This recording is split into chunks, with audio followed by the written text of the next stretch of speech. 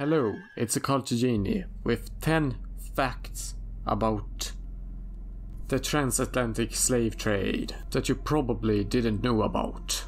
Number 1. The Atlantic slave trade started a lot earlier than you think. The Portuguese began trafficking captives in the beginning of the 15th century. In England, the War of the Roses had not even begun, and this was with the first transportation of slaves across the ocean to various Atlantic islands. But it was arguably older than that, as you will see further along this list of facts. Number 2. The transatlantic slave trade wasn't initially actually transatlantic. In the early days, when the Portuguese began to sail the slaves, the enslaved Africans were brought to Portugal or to the Atlantic islands like Madeira to be put to work on the fields there. And this was not a new development, as the slave trade on the Iberian Peninsula had been there for a long time.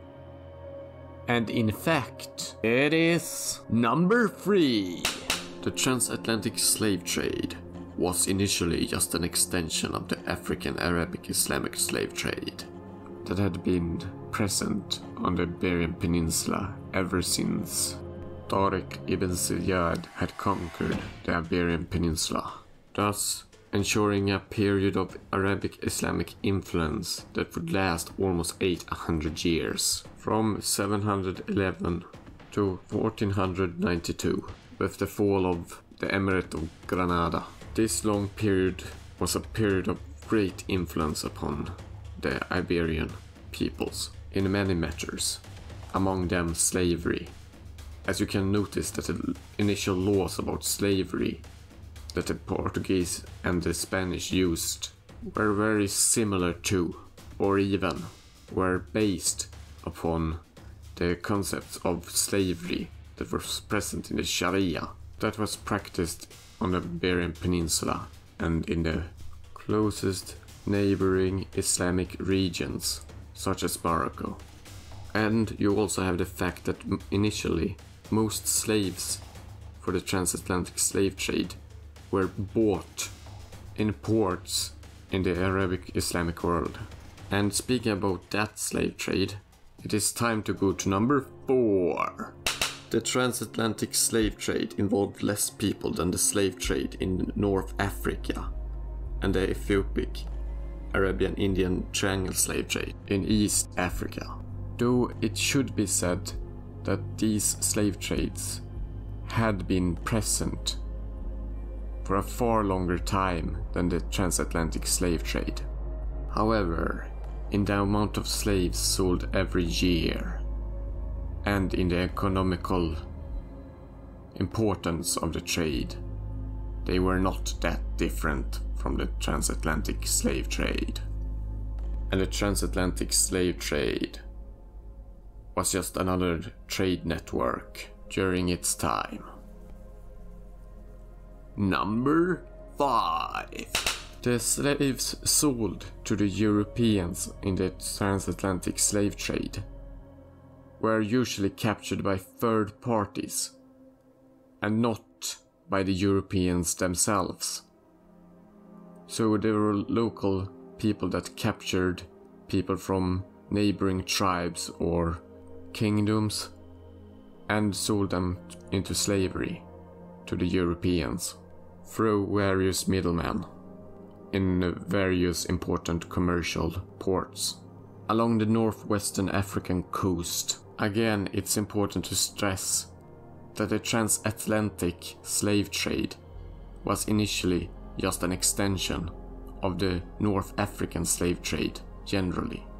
So these people would have been captured and sold to other slave owners in North Africa instead of being sold to Europeans if the Europeans were not there at the beginning.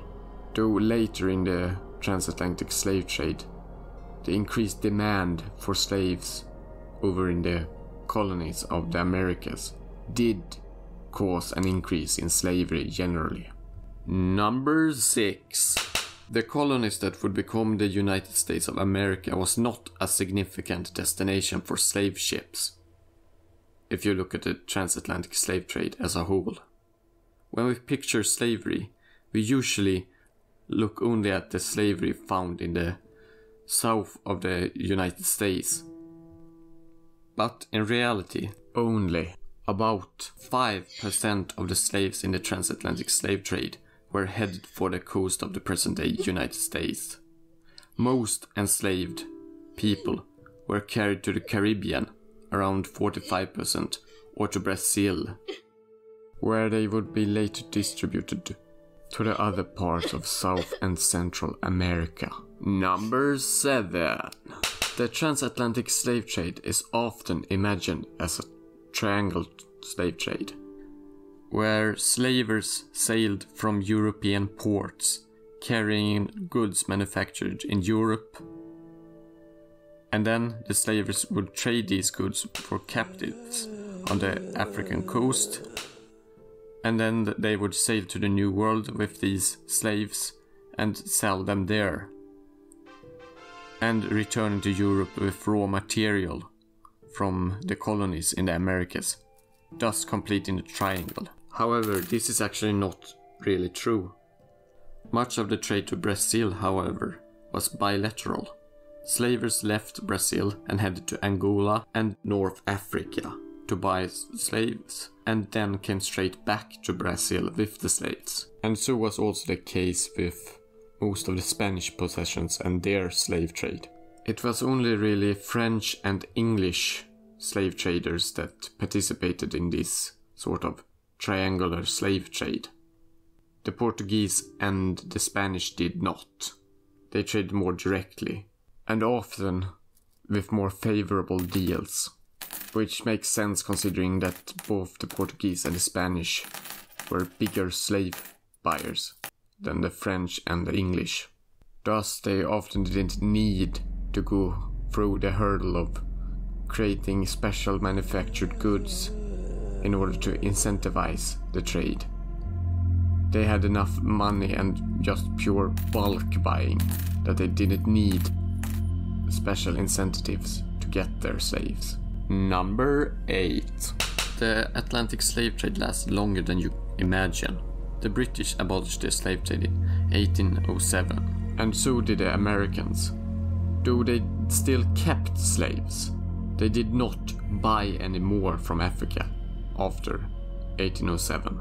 However, the trade continued down to the 1850s in the Portuguese and Spanish holdings, and the last known slave ship which carried captives to a Spanish possession carried them to Cuba and sailed in 1866. For reference, the American Civil War ended 1865, and it should also be noted that this was the end of buying slaves from Africa. It was not the end of slavery in Central and South America, and it would continue for several decades afterwards and be abolished gradually. Number 9. With the Atlantic slave trade being abolished in the year 1866 and considered as a separate slave trade from the Arabic Islamic slave trade in the 15th century, then the transatlantic slave trade lasted for a much shorter period of time than the Arabic Islamic slave trade that began in the 7th century and lasted up to the 20th century, when the Ottoman Empire began to try to crack down upon it, after having signed treaties in the 19th century forbidding slavery. However, slavery would remain in the Ottoman Empire until its abolishment by Kemal Atatürk in the 1920s, and even up to modern day, though there existed no enormous slave trade on an international stage. Slavery was still practiced in the 21st century in the countries of Sudan and Mauritania. Number 10. The transatlantic slave trade and the buying of slaves increased demand on slaves, which caused price increases in the Middle East and North African region, especially during the 17th to the 18th century, which in turn actually caused problems for the Ottoman economy, which was heavily dependent upon slavery. And price increases of slaves and the cost of slavery did force better treatment of slaves, as increased prices meant that it was much more important to keep slaves alive and well, as slaves became an increasingly costly investment. Though increased demand did also result in more slavery, but again, it did not increase that radically to compensate for the increased demand, due to various political and historical reasons, and due to the fact that there is a limited number of people you can actually enslave without causing issues. In any case, the supply did not meet demand, and thus prices increased. And I thought that this fact would be interesting just because it shows how much slaves are subject to the same laws of supply and demand as any other ware or item. And it also shows how the transatlantic slave trade was integrated into a larger economical system, with ramifications even outside of it. Now, this video is not here to defend the transatlantic slave trade.